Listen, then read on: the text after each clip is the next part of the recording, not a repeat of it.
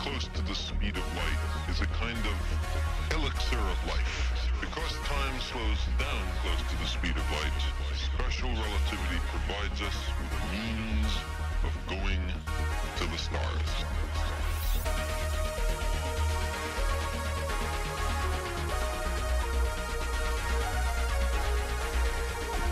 Hello, everybody, and welcome back to Llamascapes. It is day 35 now. I took the last few days off because I had a bit of a, real life trip vacation to go on, which I'm going to throw some clips up here. So you might be thinking at first, oh, hey, this is nice. What's this? Just they went down to the beach? Oh, well, no, there's a little more going on here than just the beach. You see, this is SpaceX's Starbase down in South Texas. There is the Starhopper, which was their original test vehicle to actually test out their Raptor engines. And we got this beautiful drive-by footage, which somehow my phone managed to capture. I'm there in the driver's seat. My fiance is making this beautiful recording to share with everyone.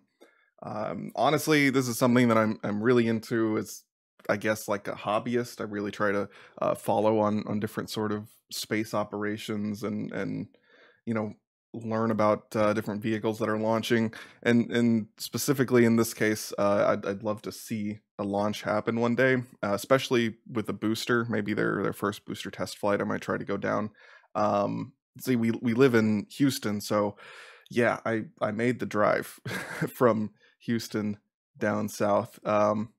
Yeah, it was awesome seeing all that stuff up close and personal. You really don't understand the size of some of these vehicles until you really get there. So yeah, that's everything I have to share for my little weekend vacation. And I did play a little bit. I got a few dailies in here and there, but I wasn't able to stay quite on top of all of them. I think I did Nemi Forest and a few shop runs. But aside from that, I did a little bit of wood cutting, got a fair bit of progress towards our goal of 76. Yeah, time to really start working on those dailies, though, and try to play catch up. First time buying anything from this shop, but there's the weekly D&D token that I have been searching for. Gonna use that on penguins. Definitely worth it. I mean, 100,000% worth it. But ideally, I hold on to those points for a little bit, so I might just hold this token in my bank for a bit. Well, given that I have been collecting my broad arrowheads the past few days, I thought I would go ahead and burn through them. And there's 75, which is the requirement for River of Blood and is the highest fleshing requirement for any quest. You do need a higher level for some various achievement diaries, I believe. But for the time being, I think I'm mostly just going to leave it at 75, leave it there, and let the broad arrowheads stack up to eventually just burn to 99 at some point. In the midst of a long day of woodcutting, thought I'd come check my oyster, and hey, fortunate component, can't get upset about that. Quest done, back to my roots for a nice chunk of woodcutting XP, and a few other things too. The Slayer and Agility are pretty solid. Something I didn't mention in the last clip either. Giant oyster, yeah, it's day 36 now, by the way. Another important quest done, Grim Tales. Now, not important for any unlocks, but important for the XP drop, getting me 76 woodcutting. This unlocks the branches of Darkmire, so I'm going to go knock that out. And there we have it, quest complete, branches of Darkmire done. For the big XP tome, we all know what it's going straight into. And the reason I was rushing so hard to get this done, you see, it is 15 minutes before reset. I am now 67 herblore. I get another 100,000 from the World Wakes, I believe. Yeah, and then I'm going to do my Troll Monthly. Just a little more XP I could squeeze out of it, so I thought I would push for it, and yeah, I got it done just in time. Whoops, I actually got things confused. No, I can now get Wild Gothic Sleeps complete, and I have a high enough level for that. I also have a high enough level now to finish the Hard Wilderness Diaries, but I don't have quite enough time to do either of those. But that's okay. 67 is good enough to give me a nice chunk from the Troll Monthly. And we're back raiding on Mazcab. It wasn't quite my worst showing so far, but it wasn't great. Anyway, let's see what the loot is. this time around, yeah, we'll leave the raid and collect loot. Hey, you know, that's not too bad. Decent chunk of techie there. Charm that I might just hand in for reputation, and I like the blue charms here too. Well, I had a back-to-back, so there's the second kill. It's actually the third kill. My friend had to bear with me because I died the second time around to Aerith's really early on. Anyway, 2 kills down for the day. Someone just got a codex. Let's see. Well, look, no codex, but good techie, another burial charm. Magic logs are nice. Aerith bones. Wow, that is a ton of Aerith bones. That's awesome right there. Yeah, that is a ton of prayer XP. That's nice. Something I didn't point out is that I did all of my woodcutting antiques, so I have just about 10,000 teaks saved up between the planks that I already made and the logs that I have sitting here. Now, I plan to start doing construction contracts from 60 onward, ideally to get all of the unlocks. So, yeah, apparently planks go a lot further whenever you do construction contracts. So we'll see how well that does. Also, I've moved my miscellanea over to mahoganies simply because I heard there's something like 1,000 XP a plank there, and that just makes them, you know, absolutely worth it. Also, faster construction contract points, etc. So, time to see how this is. Starting day 37 with a little bit of dungeoneering so that I can finally unlock something else, which is the scroll of proficiency. I believe it's one of these. Here we go. Scroll of Proficiency, which unlocks proficient construction. I started doing construction contracts last night, got, you know, up to level 63, almost 64, and then I realized, oh hey, I should really unlock this. This will help, especially on like the few houses where I can't quite carry enough planks in my inventory between my inventory and a Spirit Terror Bird. This is perfect. And it's just gonna be nice in the long run too. Oh, and I thought it was worth pointing out that I, between disassembling things and actually making a few things like fishing rod o-matics ahead of time, I did get 27 invention taken care of, which means I do have augmented item maximum level 10. So that's a nice thing to have. Didn't have to augment and destroy that second Black Sally. And we've just hit our first nice little milestone here. Plank box unlocked. That's going to make things a lot nicer. And with the build of these drawers, we are getting a big construction level. That is level 75, requirement for 2 very important quests. One being Plague's End, which we're inching towards, and another being Nomad's Elegy, which, hey, we already talked about it, but Urn Enhancer, here we come.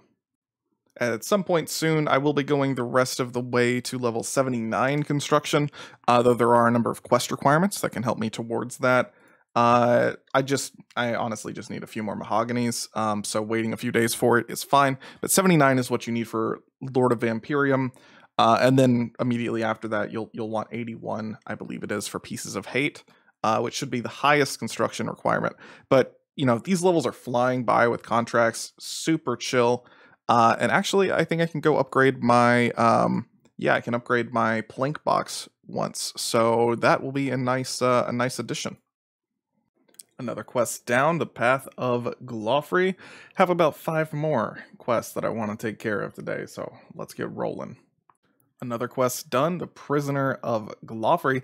Though this isn't required for anything, it is a juicy chunk of XP. I mean, just look at that. It's fantastic. That's over 200,000 experience. Got me 2 levels here. Just, yeah. Spend the 20 minutes, do the quest. It's worth it. And there's the Dream Mentor quest complete for a little bit of XP, little, quest points, but really, this is useful for, the quests that follow it, right? While Gothic Sleeps being one of the big ones. And this lamp is going to be going into strength because, yeah, I don't really need the ranged anymore. Another quest down for the day, King's Ransom. I think that's number 4. But anyway, use the lamp on Herblower. And there are the Knight's Wave training grounds done. So I unlocked the T60 and T70 prayers once I'm at the right level for them. And by right level, I mean literally the next prayer level will have the T70 prayers unlocked. And there is a big quest complete while Gothic sleeps. Here we go. Herblore 1. Let's see. Herblore 2. Maybe Herblore again. And then finally, Herblore again. 73. Level 73. All for free. 2 more for the Prif level. 7 more for River of Blood. Yeah, making pretty good progress. And I managed to get all of this done just before my weekly reset this week. It's happening in like 40 minutes or so I can go do Herbie Werby and get a little more juiced XP out of that. Another quest complete, Forgiveness of a Chaos Dwarf. 2 quest points. The 30k strength is nice, the other 2 aren't that relevant, but importantly, this is access to the Chaos Dwarf battlefield. So I can get some hand cannons, useful for training invention, and I, have a small chance at getting a dragon pickaxe. I think I'm gonna go get a few hundred kills maybe, pick up a few hand cannons, which I'll use on invention. And if I don't see it, then I'm not gonna really go for it. I've gone into the whole spiel already. Well, a friend of mine informed me that we no longer need crackling components that hand cannons offer in order to get crackling or explosive components. Those are no longer used for crackling, even though it is still a good perk to have. So, yeah, 2 is where we're going to end. I may still use them for invention, or I may just wait until I get a Sun Spear and go through those, as normal. But, yeah, we only ended up getting maybe a few hundred kills here. Didn't get spooned, so yeah, we gotta move on. King of the Dwarves complete for another 150,000 XP across the board.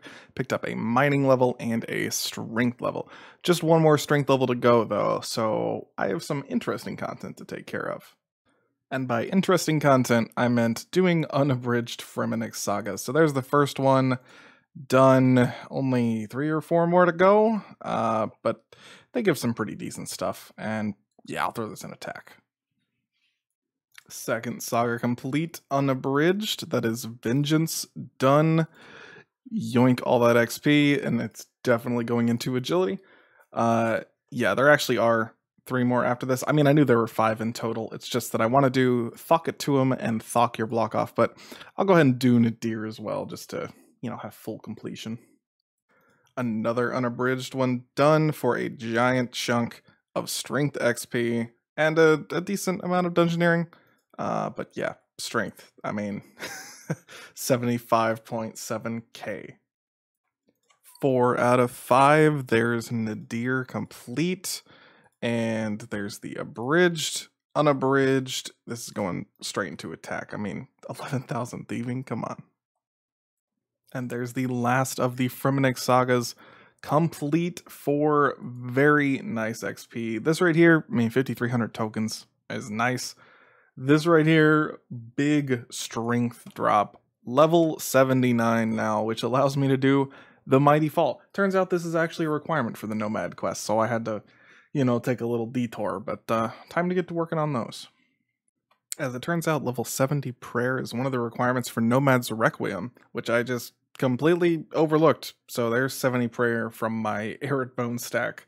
Also important that I got the level 70 prayers now. Those are quite useful. Last quest done for the day, Nomad's Requiem for 3 more quest points.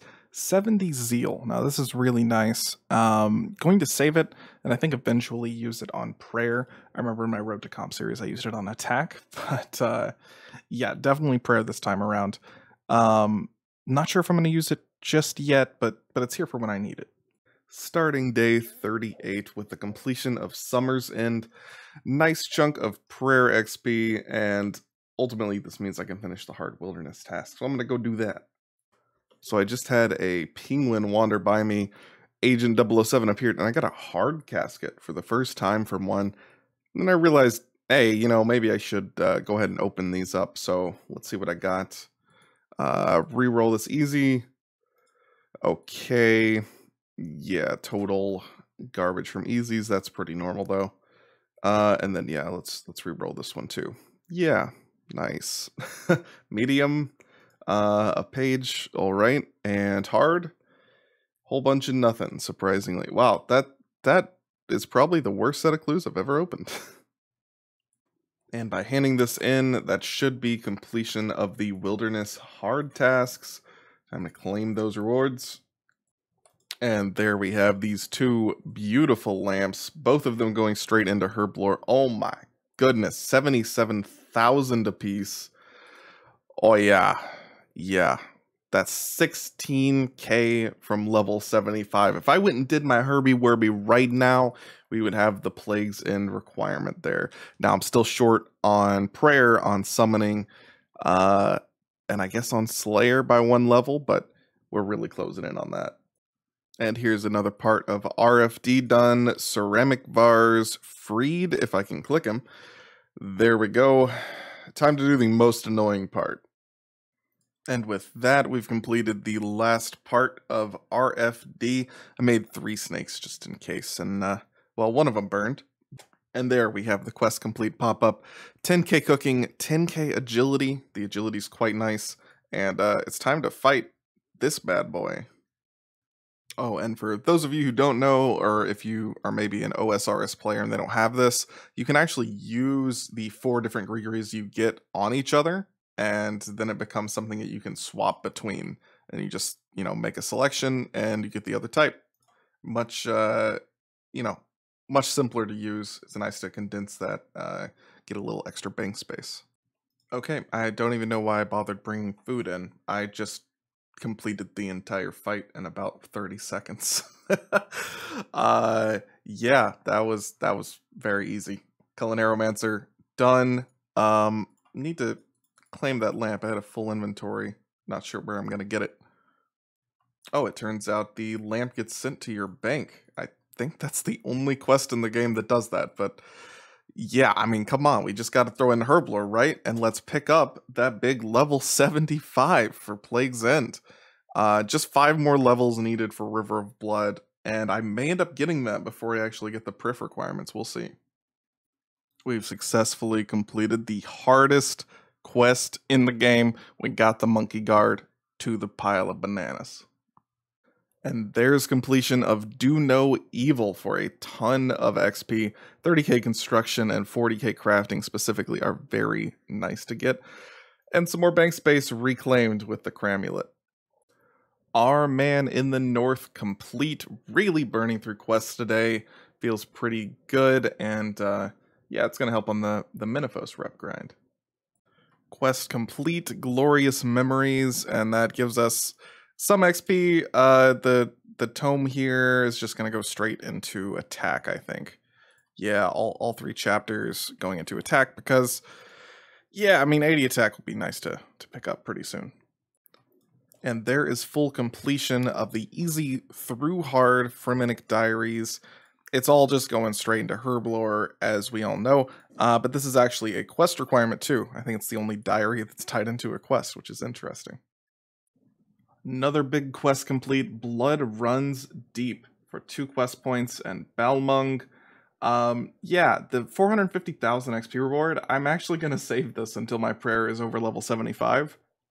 Because, I mean, putting in prayer is clearly the best of those options, so I just, yeah, I can't quite claim that yet. Another quest done, The Void Stares Back. And I just made a huge mistake. I didn't realize these quest rewards could go into summoning or prayer once they're above 75. So I just blew 100k and put it straight into attack. I got 80 attack. Well, that's a little painful. I'm gonna regret that a little bit, but I guess 100k isn't the worst. Another quest done, the Mighty Fall, and these lamps I'm gonna be sure not to use until later. Well, that was my breeziest Beastmaster by far. Very little food used. Vampirism helped a lot. Loot is meh. And there I've completed all of the God Emissary tasks so that I can, well, contact this and get a skill boost whenever I need, once a day. on to day 39, and after starting Nomad's Elegy last night, I realized that after the first two fights, I'm probably not going to be able to make it through the third fight normally. So I'm literally just going to sandbag myself and throw bodies at this guy to max out my Armor of Trials, and then take him down. uh, yeah. Yeah, I mean, the damage reduction and the bonus damage you deal combined is just really nice. So I'm just gonna die 5 times. Hey, I'm not hardcore for a reason, right? Quest complete. Nomad's Elegy. 50k construction, 50k mining, woodcutting, combat XP. Very juicy altogether. And this is intentionally going into strength, which is going to give me 80. So that's nice. Yeah, then we rub these other 3 lamps for a nice yeah, 200k XP overall. And importantly, I can now get the Earn Enhancer, the thing that I've cared so much about, that I've put off so much training for. Time to do that. Time to stock up on some Earns, and then we get rolling on fishing and cooking.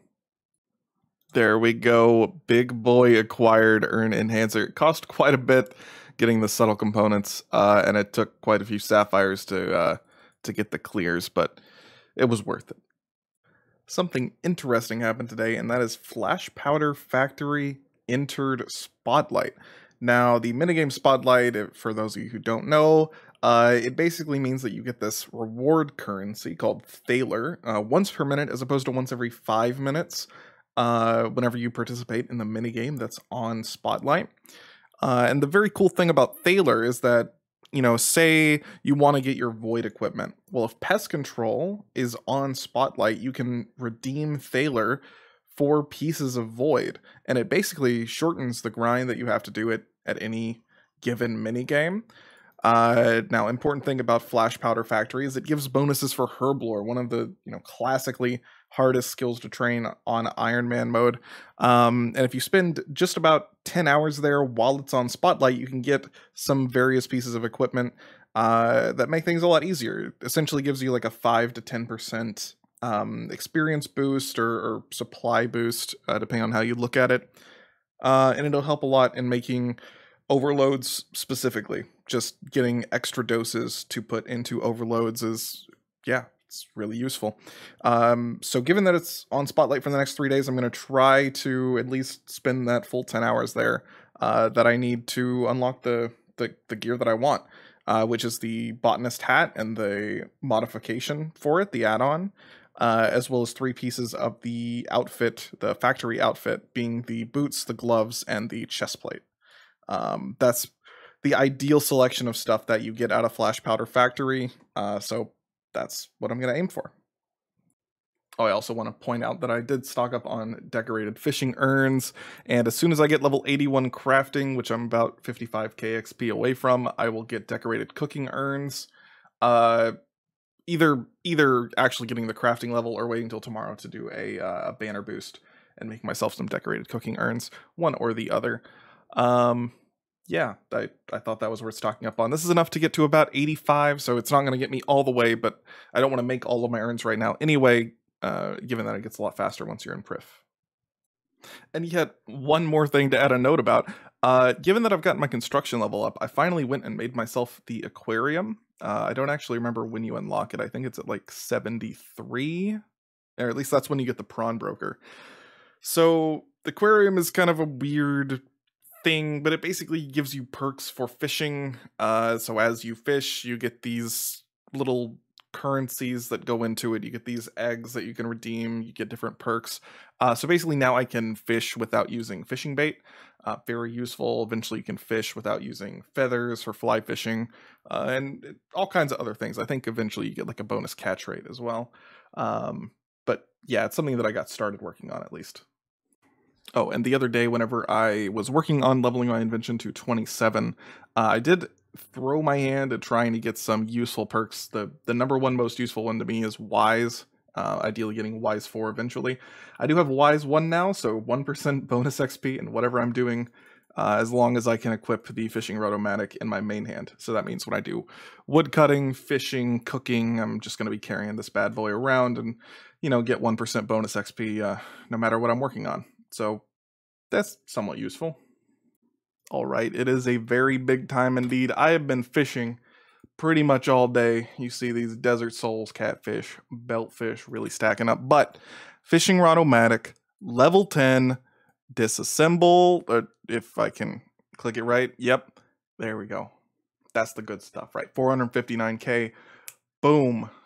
Level 37. Yeah, 10 levels straight up. I love that. I have 2 more banked and an extra augmenter already. It's just gonna be rolling from here. I love it. And we're already back to working on quests. There's Kindred Spirits done, specifically so that I can get, the Herblore XP is smithing, very good. Agility is the important one here because I need 75 for Flash Powder Factory, so I'm just a little short. I'm gonna have to do a little grinding. And also, crafting XP lamp is nice. Just all those lamps, takes like 20-25 minutes, very worth it. Another master quest completed for 2 more quest points. Nice chunk of agility XP. You can see why I chose to take care of that now. And a lamp that's just gonna go into strength, I think. Yeah, definitely just strength. Just finished my first run of Flash Powder Factory. Got 144 points, which I don't think was too bad for my first try at it literally ever. Nice thing is that every time I come out, I can get the fully restocked Martin Thwaite shop for Black Claws to turn into Swift components. At least probably fully restocked. No matter what, I'm going to be buying it out. And we're here on day 40. I've been working on Flash Powder Factory quite a lot. Decided to take a little break to do some more fishing. Got my first Master Clue Scroll, which is kind of surprising. Given how many other clues I've gotten so far, but that's a little noteworthy, I guess. Hopped into RuneSpan to do my daily rune sphere. It's something that I haven't been doing that often. I know that I did it quite a bit early on. I tried to really stay on top of it daily, but I kind of been putting it off as I've been working on other, quests and grinds. Trying to do it a little more often now, given that my ultimate goal is to get to 77 rune crafting without ever properly training the skill. So any bonus XP I can get from quests, any XP I can get from something like Tears of Guthix, and then the occasional rune spheres sprinkled in should get me there just fine, and then I can do Abyss rune crafting the rest of the way.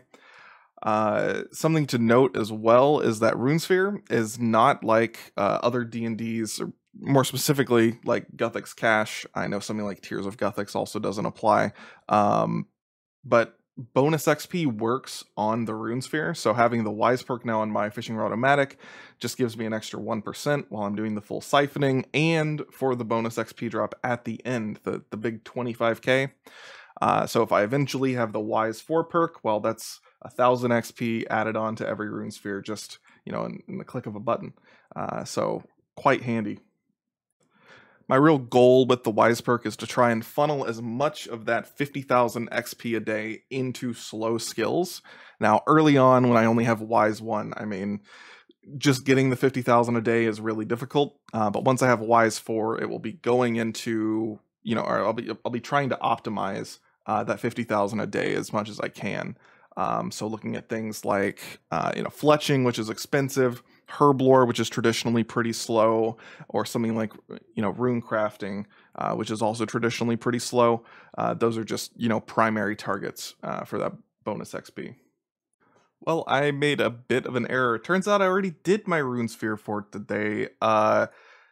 So this rune dust, I'm just gonna bank it, because then you can go in at any point and just hand it in for the XP drop, which is nice. But yeah, oopsie. And can I just say, this whole doing Flash Powder Factory thing, if you decide to go and do it, regardless of it being on Spotlight, just deciding to, definitely buy these claws in between every single game. Like, I was already doing this regularly as a part of my shop runs, just whenever I felt like teleporting to Taverley and picking these up. I'm up to 17 Swift components, and that right there is 4 more Fishing Rod-O-Matics, or essentially 1.5 million Invention XP. I know I need, I think it's a Dexterous components to go alongside it, and a few other things, but that's just fantastic. Another successful Beastmaster without dying. This time I was only the North Charger roll, though. Let's see. I mean, that's okay, right? It's a decent roll of Techie, and I guess Battle Staves, but yeah, it's not amazing. All right, we are still grinding away at this. We have, oh, just over 1,000 points. Okay, so we can get the Botanist Mask. We gotta finish up the add-on, but we also have the gloves and the boots already, and we now have enough Thaler to pick up the chest piece. So we're gonna pick up the factory top, and there we go. 3-piece factory outfit acquired, Botanist Mask, ba-boom. Man, I've earned like 50,000 Herbler XP doing this stupid minigame today. I can't really complain. That's pretty nice XP, but also I hate my life. I'm dying. So I'm actually pretty proud of this one, but I have been playing this minigame for so long today, and this is my first time actually hitting the maximum number of points, which is 1260. So I'm gonna get the full, I think it's 180 points that you can get out of a game. Yeah, 180 reward points. That is so nice. Are you saying what I'm saying? That point total is over 1,000? There we go.